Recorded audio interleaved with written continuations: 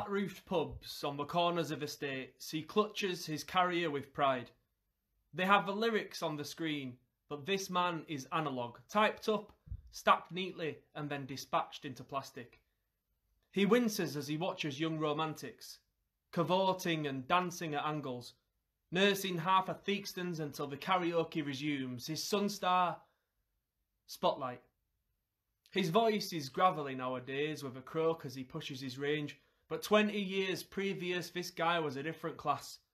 Eyes scrunched, he serenades for lovers who escaped, as the young romantics fumble through the food of distant dreams, dumb to what they're missing and how precious these moments are. His 3 minutes flash. He picks up his bag, and then he shuffles to his stool at the bar.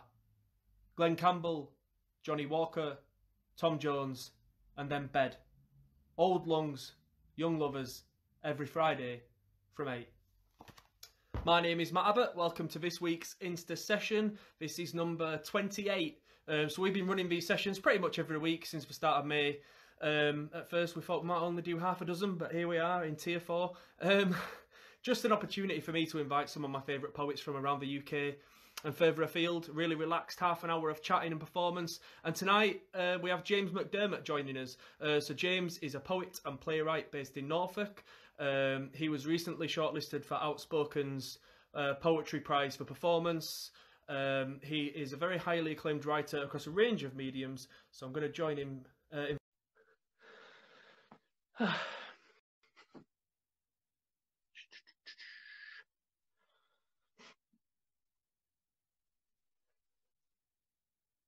Hello, mate. Hello, can you hear and see me clearly? I can hear you better. Well, I can see you clearly. Yeah. You look angelic. Oh, good. Okay, I am very angelic, Matt. Thank you very much. It's just Norfolk Wi-Fi is terrible, so I feared we might not have a good connection, so I'm glad we have. Well, I can hear you. The picture is not 100% smooth, but it's your wonderful voice that we're here for. Not that your face isn't wonderful, but as long as we can hear the poetry, it's all right, isn't it? All right, as long as you're fine with it. I don't know whether I can do any better. It's all right visually. Yeah, it's all right. It's all right. It's honestly, it's fine. It's great. So how are you doing? Let's do it. I'm good, thank you. I'm very, very well. Just kind of starting to wind down for Christmas. Just eating lots of cheese. Essentially, that's all I'm doing. How are you doing? Well, a week ago I was in tier 2. Now I'm in tier 4. I don't know. I know, it's mad, isn't it? I've heard rumour that Norfolk is tipped to go into tier 3 or 4 when things change again, because cases have gone up badly here. Yeah, so it is just relentless. I just think I'm trying to switch off from it now and just trying to get festive and focus on writing, focus on family and Christmas. Otherwise, you would just be so anxious if you're checking in with it. Yeah, of course. So I've been asking everybody this. Have you been writing much this year? Or not that there's any pressure to, I'm just curious. No, I have. So I found it really difficult to write plays this year because to me they're very optimistic in the sense you assume people are going to come and see them, they're going to get on, and they take so much out of you in the sense about people going on journeys, which is what I haven't been able to do in lockdown, nor has anyone else. But I've found I've written a lot of poetry because they tend to be more introspective and about the past and the present as opposed to the future, certainly the stuff I write. So it felt like a nice way to process everything I was feeling in the present moment and about the past. And they're just quicker to write, kind of in a non-theoretical way, just that sense of they're quicker to write, easier to write than a big old play. So I've written a lot of poems, but not a lot of plays. What about you? Have you managed to get a lot of stuff written? I've been trying to work on a novel that I started like last August, but I've been scrambling around so much because like about 60% of my income before lockdown was travelling around schools, and obviously that all went in the space of a week. So I've been trying to make up the money elsewhere from home. So I've been trying to, mate, but it's difficult, isn't it? And I guess what you're saying about writing a play, trying to write a novel, it just feels so overwhelming. It's I was going to ask you about the relationship for you between being a playwright and being a poet. Yeah. Which one would you say comes first? Like, are you a playwright that writes poems? Are you 50-50 or? Oh, wow. I think it changes. Whatever I'm doing the most of at the moment, that's the thing I feel the most like. So I feel more like a poet at the minute because I'm writing more poems and plays. I think fundamentally I would say I'm a writer of kind of rural queer stuff and the plays and the poems are all different vehicles for those stories. I think if I want to write about a journey, I'll write a play. If I want to write about a moment or a memory, I'll write a poem. So I feel like Yeah. a writer that does both plays and poems. Yeah, I mean, there's no need to Yeah. put labels on you, is there, or pigeonhole you? I was just curious, really. And your collection, Manatomy, was published. It was in lockdown, wasn't it? That it came out. It was, yeah. It came out in August, which feels millennia ago.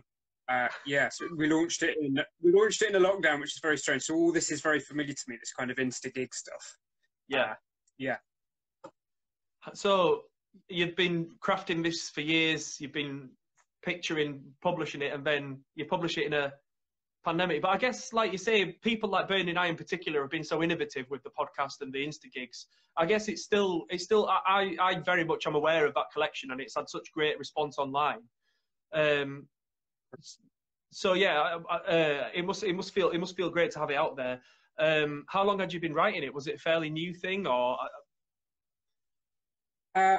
It does feel great to have it out there. It's still that sense of, I feel like I've read so few of the poems in front of live people, so I don't really know how it lands with people yet. So it's almost like throwing something into the dark and hoping it lands really. But I think in terms of how long I've been writing it, I think it started, the first third of the book started as a solo show that I wrote on my MA at UEA in 2016. And that was going to be a play, but I toured a solo show shortly after writing that and had a really lonely experience and thought, I don't want to do another play on my own. I'll turn this into a book instead. And so I've probably been writing it about 3 or 4 years. And then Burning Eye said they would publish it they told me they were going to publish it on April Fool's Day 2019. So I thought it was a joke for days and didn't respond to an email. And then they reached out again and said, James, it's really not a joke. So that's the story of it. 4 years in the writing, and then 2 years ago I found out they were going to do it. Didn't believe them, and then accepted it. Yeah. Well, what a journey! What a journey!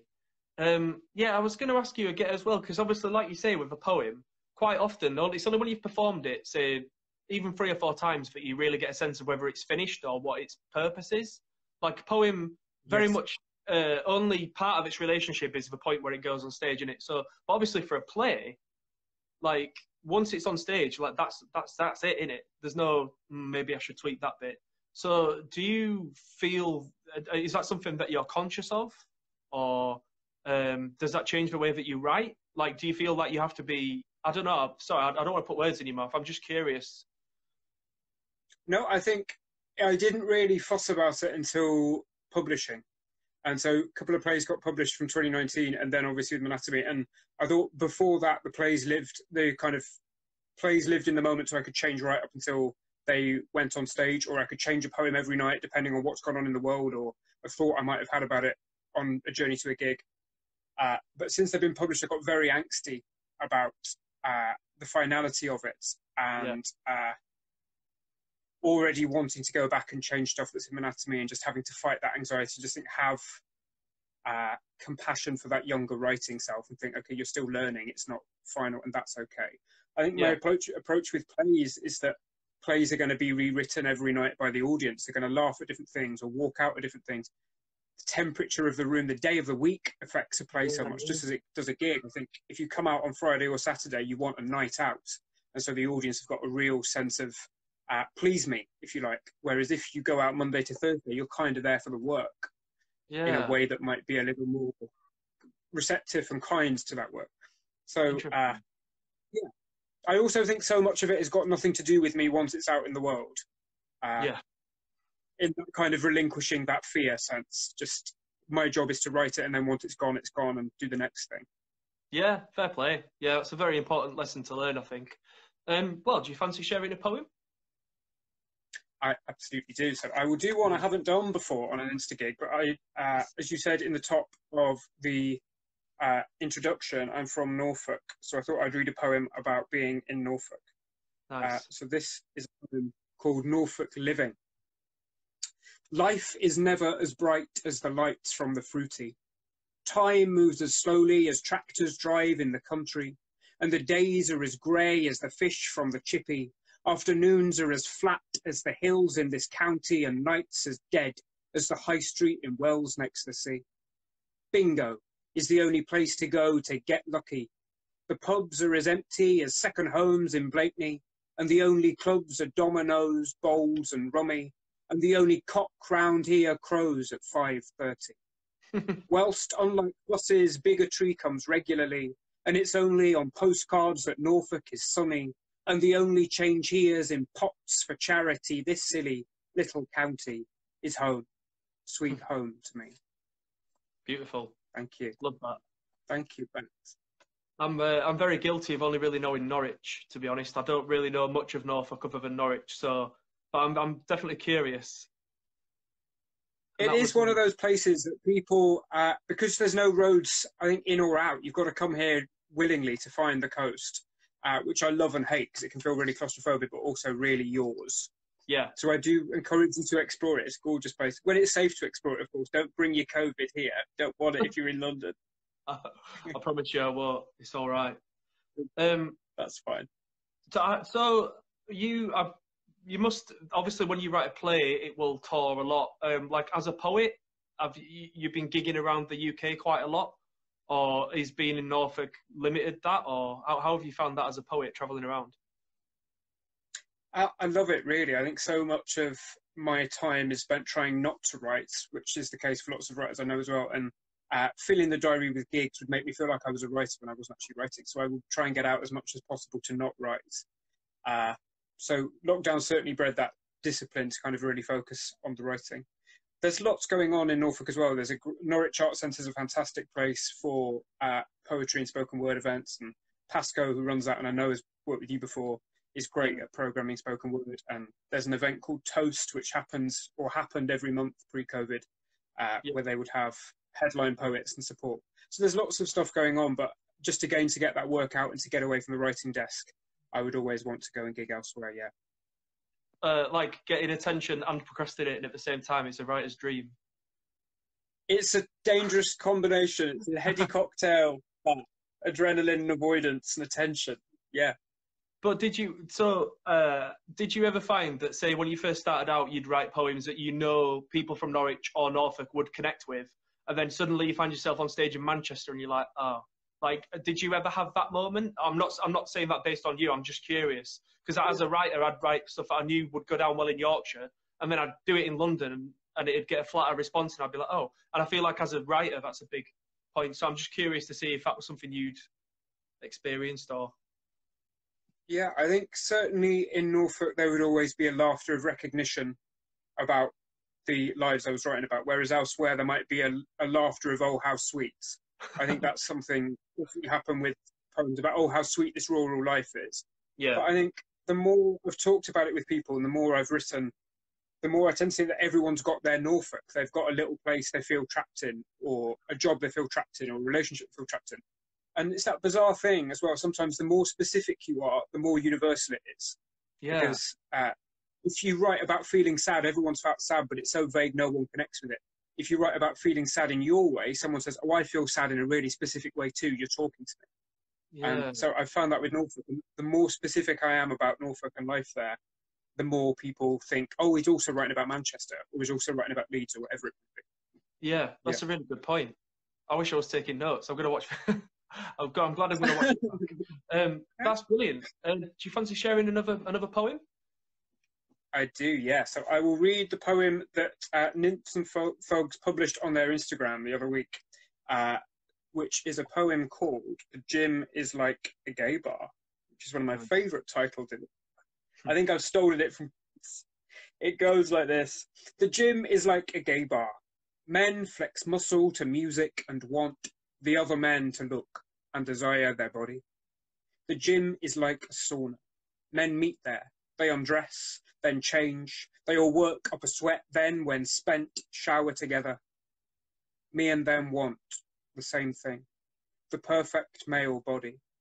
But they think that it is wrong to want what I want, and so they invert their desire to turn themselves into what they want, something big and hard that throbs with pulsating veins.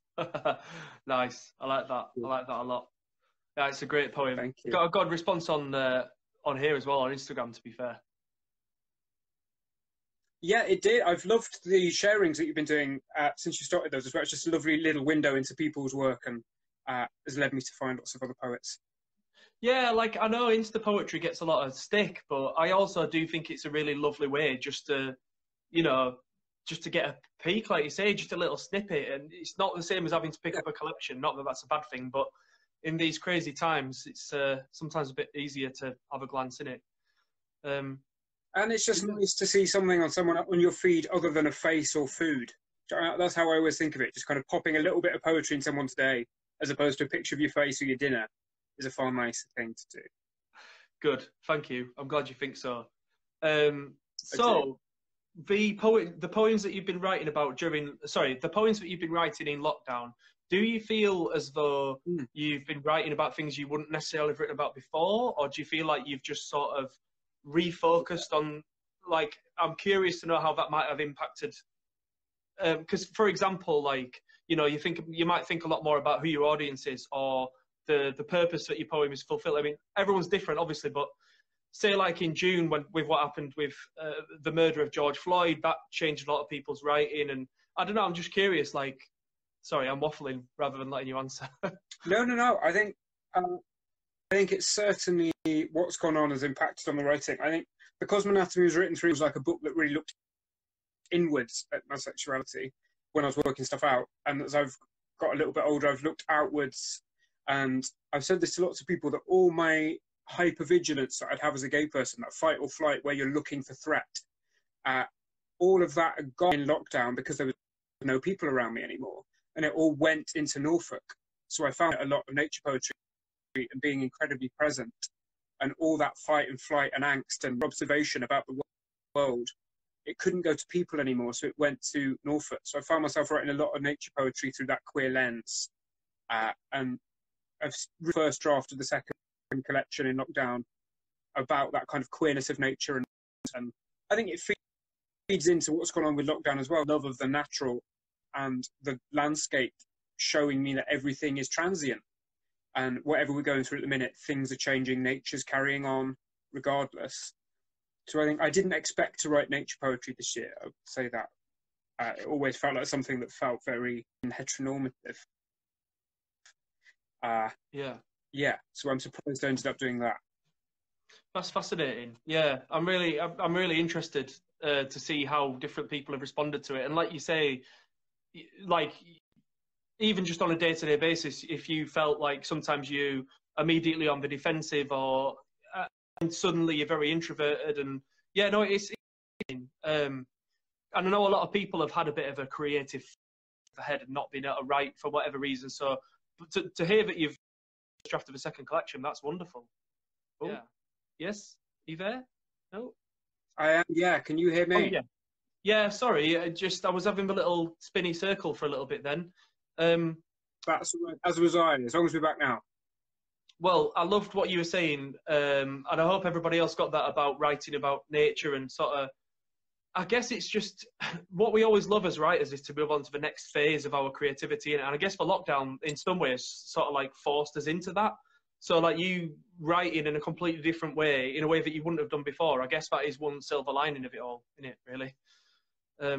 I love that. I love that thought that we're looking for that next phase of the career. I haven't thought of it like that. And that sense of, I don't know about you as well, but when you get out gigging and you've got lots of work on, because you're riding that wave, lots of the work can be really similar. And you get your groove and you think, okay, people like that, and they keep recommissioning that. And that's an unconscious process sometimes, but you find yourself doing your poem or your play. I remember Andrew Macmillan saying so many times that he will write something but get rid of it because it's an Andrew Macmillan poem. And he's saying he's always trying to write that next poem that surprises him, so it surprises a reader. And I think, as you say, yeah, lockdown's been a really good time to interrogate why the hell we're doing it and what we want to do it for. Yeah. When we've all lost jobs and money. Yeah. It's such a risky industry. Why are we there?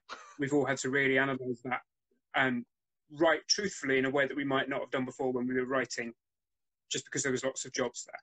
Yeah, totally. And like you were saying as well about you were writing a lot about your sexuality, because say if that was a period of your life when you were figuring it out, and then maybe that served its purpose, and now you move on to the next phase. Like, obviously, sexuality is not something that applies to everybody in terms of the first phase of the writing, but you've written about that now. Now you're going to write about the nature, and now you'll write about. I find it fascinating that that's how you've responded, and I love that. I sort of wish I'd done the same, but I've just gone, well. No, I think we'll say this, but it's probably all exactly the same. Do you know what I mean? We think we're different, and then someone else reads it. No one's seen these new poems I've written in lockdown yet. I remember a playwriting mentor saying to me that we've all got a monomyth. We've got one story we rewrite time and time again, and we're all everything we write, we're trying to heal the same wound, and we fail every time because it's writing and it can't heal a wound. Interesting. But we forget that every time. So I think it's different stuff. And I hope it's different stuff, because then it will feel like a year really richly spent. But when people come to see it next year, or it gets published whenever, people will say, oh, it's the same as Monatomy. So who knows? We'll see. I'm sure it's not. But would you fancy sharing another poem or two? It's just gone 10-2. So absolutely. Cool. So I'll do a few then. So I thought, because one thing I'm really, really missing is a gay scene, and I'm missing pubs a lot. So I thought I'd do a couple of pub and gay scene poems. So this first one is about going out on the gay scene, thinking it's going to be your Oz, if you like. You've lived in Kansas, you go and find Oz, and you think it's going to be this really accepting place, but then lots of gay people tell you you're the wrong type of gay because you don't look like this or you walk like this. So this is a poem called The Wrong Type of Gay. Cool. I went out on Saturday to a nightclub that was gay. Men in there stopped me to say, turn around and go away. You are the wrong type of gay. You cannot come into play because of how you mince and sway, because your manner is too fey, because you're such a camp cliche. You are the wrong type of gay. I'm the wrong type of gay me. I am the wrong type of gay. I'm a minority me within my minority. I am the wrong type of gay. Then more men joined in to say, because you can quote Doris Day, because you love Betty and May, because you sing songs from Broadway. You are the wrong type of gay. Because you don't work out all day, because your pecs aren't hard as clay, because your clothes are pink, not grey, because you're wearing a beret. You are the wrong type of gay. I'm the wrong type of gay me. I am the wrong type of gay. I thought it would be we, gee, but it's still them and me. I am the wrong type of gay. Thank you. Nice. I like that. Thank you, Matt. So this one is about leaving that bar in which you're the wrong type of gay and heading out to find a different gay club on the strip, only to find it's been turned into a Costa or something similar. So this is about the decline of Soho and the gentrification of those gay spaces. It's called So Long Soho. So long Soho, you boozy floozy, you pretty, shitty, witty, fitty, you liver of London, you giver of freedom, you slither of individuality in this drain of chains we call a city. You are withering, because suited vultures mad for money are selling off your solace for many to build houses, offices, and crap coffee selling orifices for the few, and there is nothing we can do. So long, Soho. So long to your gay pubs and drag clubs and art hubs where smart cubs dreamt up ways to better our culture. Because suited vultures mad for money are turning your once sacred gay ground into an investor's playground, and they're uprooting you and me. Where now do the bohos, hobos and homos who made this home go? Where now do the queers, queens, has-beens and never-beens avoid life's meanness? Can we not have one place that is ours without you having to build towers on it? So long, Soho. So long. Nice. Thank you. Fantastic. Yeah, it's tragic, isn't it, what's happening to Soho? I mean, I know obviously Soho is not unique in its gentrification, but like you say, it's the heart and soul of any kind of alternative lifestyle and subculture, in it, really. Yeah, and it feels similar with theatres not being funded properly as well. You think most counterculture like Soho or theatre is very anti-Tory. And most people who go there and work in it will be liberal. And so the fact it's being dismissed where so many other things are being supported really vehemently feels like a political choice that they're letting arts and counterculture perish. Yeah.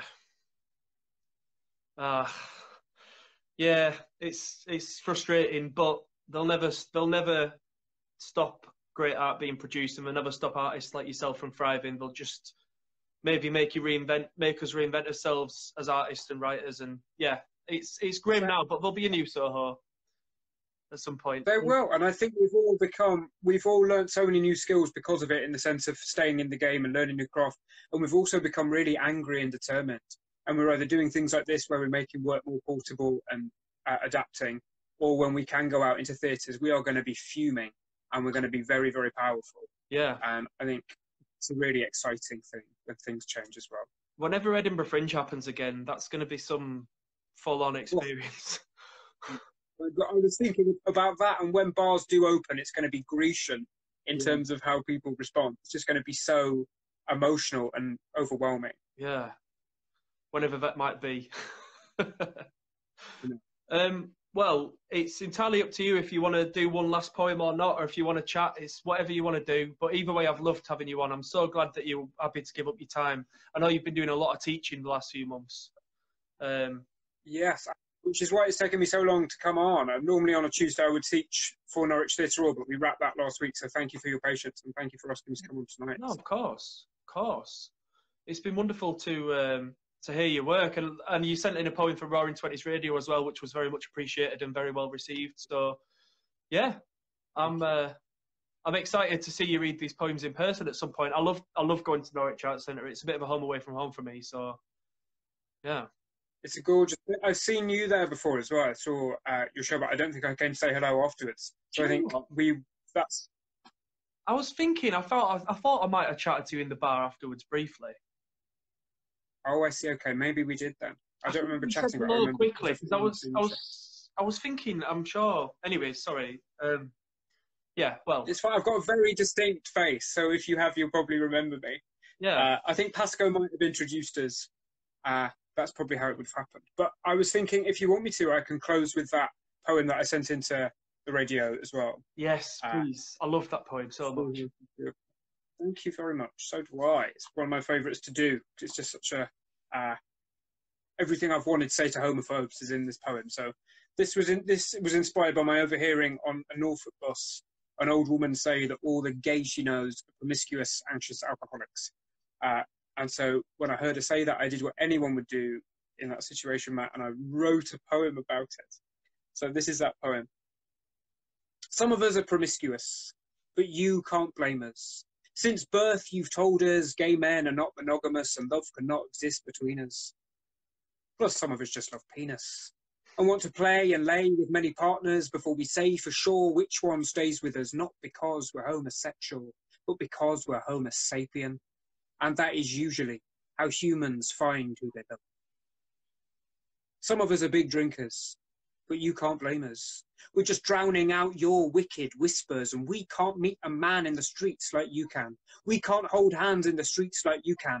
We run the risk of violence from some caveman. So the only safe spaces we can find connection with people like us. The only safe spaces we can show affection to people like us. The only safe spaces we don't face derision simply for being us are in gay pubs and clubs, and that is why we have to learn to like the liquor. Plus, some of us just love getting plastered and drunk, dancing along to the songs of ABBA, not because we're homosexual, but because we're homo sapien. And humans like to get pissed and get their groove on. Some of us are anxious, but you can't blame us.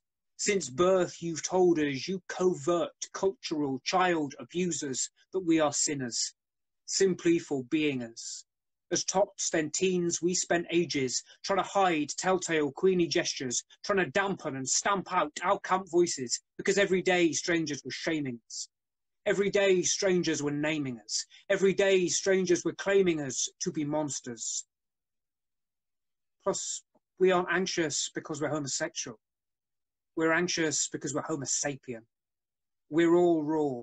unsure and insecure on this rock that's racked with war, wondering what life is for. So yes, some of us are promiscuous, big drinkers, and anxious, but you can't blame us. We just behave like this because of how you've shamed us. Thank you. So powerful, so powerful. Thank you so much. I'm so glad you gave up your time to share these words. And yeah, I hope to see you. Well, fingers crossed next year, but at some point. I hope so too. And yeah, I can't wait to hear what these new nature poems sound like. It'll be fascinating. Thank you. So Burning Eye are getting the manuscript in January, I think. So hopefully it will see the light of day in about 2022. Cool. But I'll start doing them next year at gigs and things. Yeah. And I look forward to seeing what you're going to do next. Well, we'll see.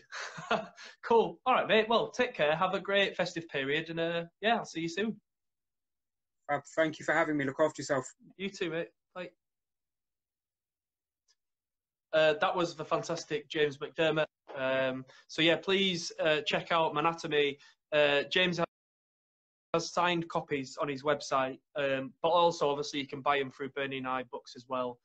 So please support independent artists. Next week, I'm not entirely sure what's happening yet. I think I'm going to host it and do a few poems myself, and then have one or two guests popping up. It won't quite be the normal format. It should be like an end of year special. But all 27 sessions are available to watch back as well if you need something to watch over the next couple of days. So yeah, my name is Matt Abbott. We are Nymphs and Folks. Thank you for tuning in, and I'll see you soon.